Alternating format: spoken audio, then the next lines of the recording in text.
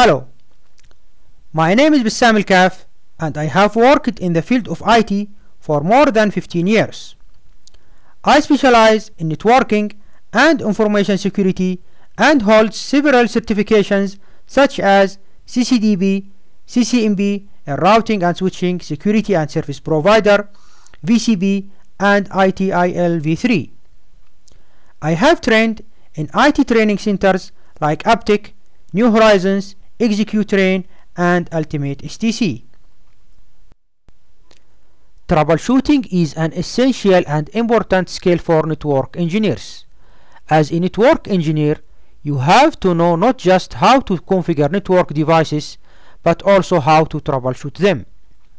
And for troubleshooting to be efficient, it has to be systematic and logical and not by random trial and error attempts. Switches are the foundation of your network, connecting all other devices together. Therefore, knowing how to troubleshoot them is the first and the key step in the overall troubleshooting process.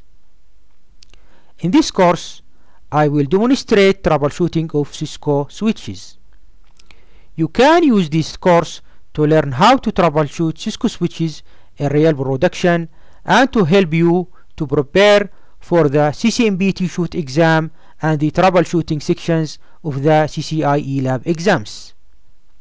If you already have CCNA level knowledge and or experience, or you are in the middle of your CCNA studies, then you can use this course as a start for learning advanced troubleshooting.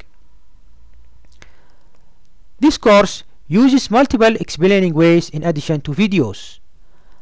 At the beginning of the course, there is an article for summarized troubleshooting steps that is available for download as a PDF and which I recommend to be read before watching the videos.